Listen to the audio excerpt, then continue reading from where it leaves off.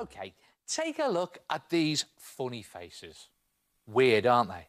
Look at that. That one's quite scary. And this one is just plain bonkers. And can you guess how they were made? Oh, in 4 easy stages. A 4-part attack.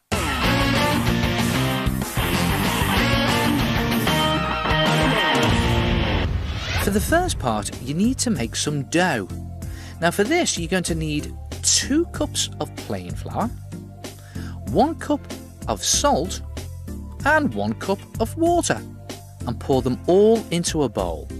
Then, the messy bit. Using your hands, knead the mixture together. Now this may take a little while, but you should end up with a sticky ball. Now, if your mixture is too dry, add a little more water, and if it's too wet, add a little more flour.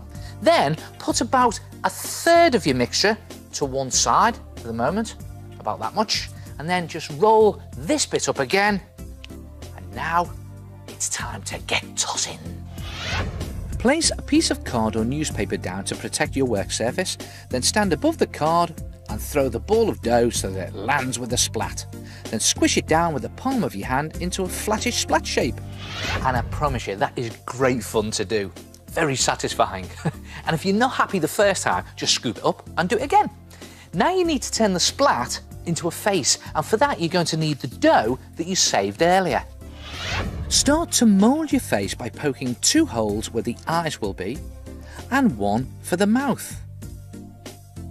And you can even pull up a nose.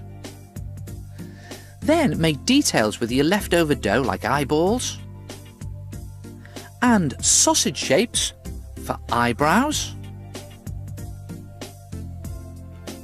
and lips. And just mould and sculpt with your fingers, making crazy expressions and funny shapes. There's the ears.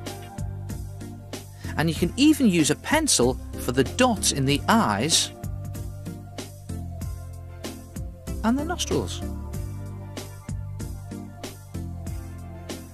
And then you can pull it, twist it, squeeze it and tweak it into any expression you want. And when you're happy with your funny face, you need to dry it. Now, you're going to need to get some help with this because the best way to dry it is to bake it in the oven at a very low heat. Gas mark 1 or 50 degrees centigrade for a few hours until it's gone hard.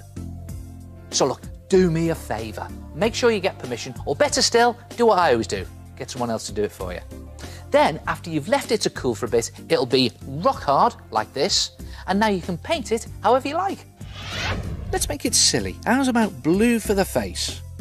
Now, acrylic paint is good for this, but you could use poster paint if you want to. But you don't have to be realistic with your colours, as it all adds to the crazy effect. How about metallic red for the lips? And silver for the eyes and eyebrows. And when you've painted the whole thing and it's dry, give it a coat of PVA glue. Just slop it on all over, making sure you get into all of those nooks and crannies. Now, don't worry, because when the PVA glue is dry, it goes clear and not only gives your face a shiny, varnished effect, it really strengthens it as well. And you can do all sorts of faces this way. How's about this? Look at that. That's a real grumpy old man. And the way I did this was I just pulled all the features down with my fingers. Look at that. Scary, isn't he? And look at this one. I really like this one. This reminds me of my old art teacher.